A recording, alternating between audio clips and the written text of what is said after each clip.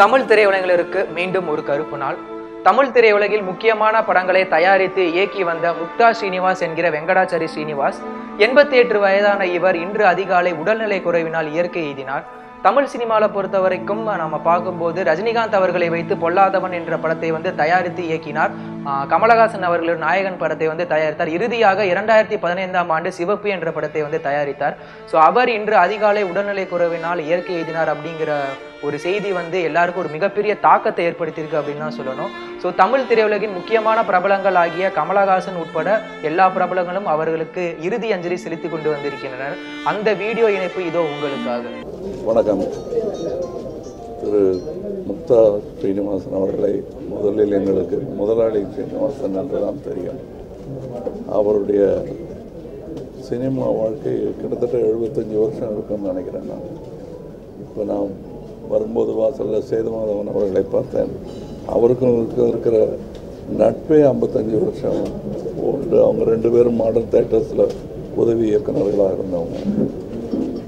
பல விதங்களில் தன்னை முன்னெடுத்தி கொண்டவர். முன்னோடி திரையுலகின் ஒரு மூதறிஞர். சிலருக்கு தெரியாமல் இருக்கலாம், ஒரு அற்புதமான எழுத்தாளர். அது கொஞ்சம் தான் வெளியே வந்திருக்கு.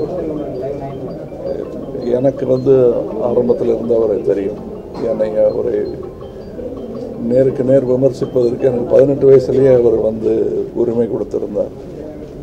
அந்த மாதிரி என்னை முதலில் பாட வைத்தது அவர் படத்தில் தான். அந்த படத்தில் தான் ஞாயிறு ஒளிமழையில் என்ற பாடலை பாட வைத்தார். என்னுடைய நடிப்பு திறமையில் நம்பிக்கை வைத்திருந்த ஒரு சிலரில் அவரும் ஒருவர். அவருக்கு நாயகன் படம் தயாரிக்க அமைந்தது எனக்கும் பெருமை, அவருக்கும் பெருமை. ஒரு முழு வாழ்க்கை. வருத்தப்படுவதை விட சந்தோஷப்படுவதற்கு நிறைய இருக்கிறது அவருடைய வாழ்க்கை. Healthy life, long life. 89 கிட்டத்தட்ட இன்னொரு 14 வருஷம்னா செஞ்சுரி போட்டு போயிருக்கார். அதுவும் செய்திருக்கக்கூடியவர் தான். அவர் எடுக்கிற முடிவுகள் தான் அவர் லைஃப்பில் இருக்கும்.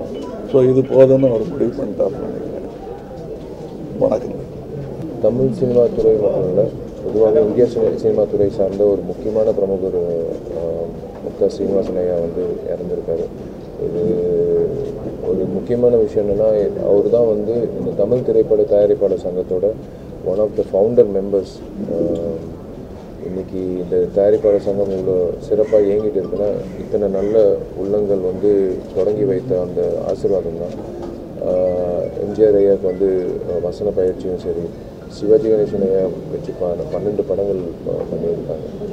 அண்ட் அவரோட contribution to Tamil cinema not an easy joke. ஏன்னா இவர் 89 வயசில் இன்னைக்கு நம்மளை விட்டு போயிருக்காரு. பட் 89 இயர்ஸில் கிட்டத்தட்ட பாதி வாழ்க்கை சினிமாக்காக, முக்கால்வாசி வாழ்க்கை சினிமாக்காக அர்ப்பணித்த ஒரு மிகப்பெரிய ஒரு மேதாவி.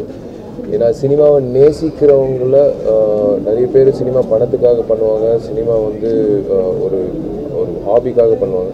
ஒரு பேஷனாக எடுத்துக்கிட்டு சினிமா நல்லா இருக்கணும், அதே சமயத்தில் சினிமா வளர்ச்சி அடையணும், அதே சமயத்தில் சினிமாலே வாழ்க்கை இருக்கணும்னு சொல்லி இருந்த ஒரு நபர். அவர் 100 வயசு வரைக்கும் நான் சினிமாவில் இருக்கணும்னு சொல்லி வாழ்ந்த ஒரு நபர்.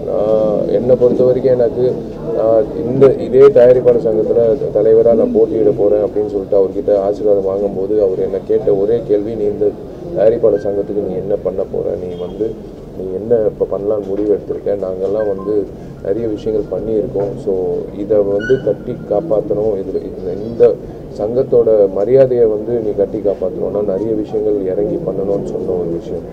அதை இன்னி வரைக்கும் மனசில் இருக்குது. இன்றைக்கி அவர் பையனும் அவங்க அம்மா அவங்களோட ஒய்ஃப் சந்திக்கும் போது அவங்களும் அதே தான் சொன்னாங்க. என்னை நேரில் சந்தித்த ஒரு பாக்கியம், அவர் கொடுத்த ஆசீர்வாதம் தான் இன்றைக்கி இந்த தயாரிப்பாளர் சங்கம் இன்றைக்கும் இல்லை என்றைக்குமே ரொம்ப சிறப்பாக செயல்படக்கூடிய ஒரு விஷயம் இந்த மேதாவி இவரோட ஆசீர்வாதம் தான். ஸோ இன்றைக்கி நம்மளை விட்டு போனது உண்மையிலே ஒரு மறக்க முடியாத ஒரு விஷயம். அவர் ஆத்மா சாந்தி அடையணும்னு நாங்கள் எல்லாரும் வேண்டிக்கிறோம். கண்டிப்பாக அவருக்கு ஒரு எங்களால் முடிஞ்ச அளவுக்கு இந்த இரங்கல் கூட்டம் வந்து தயாரிப்பாளர் சங்கம் சார்பாக நாங்கள் வந்து கூடிய சீக்கிரம் நடத்த போகிறோம்.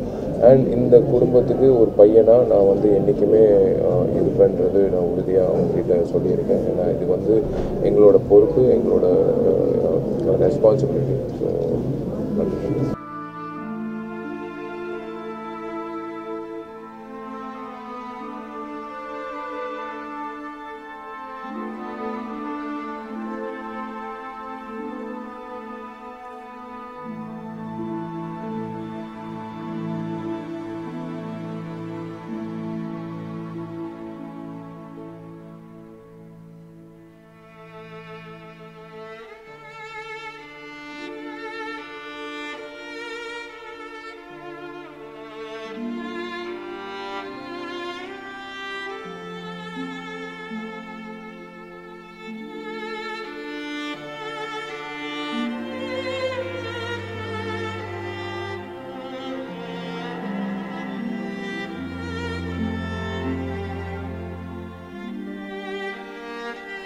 தமிழ் சினிமாவுக்கென்றே தன்னை அர்ப்பணித்துக் கொண்ட அவரது ஆன்மா சாந்தி அடைய எல்லாம் வல்ல இறைவனை நாம் பிரார்த்திப்போம்.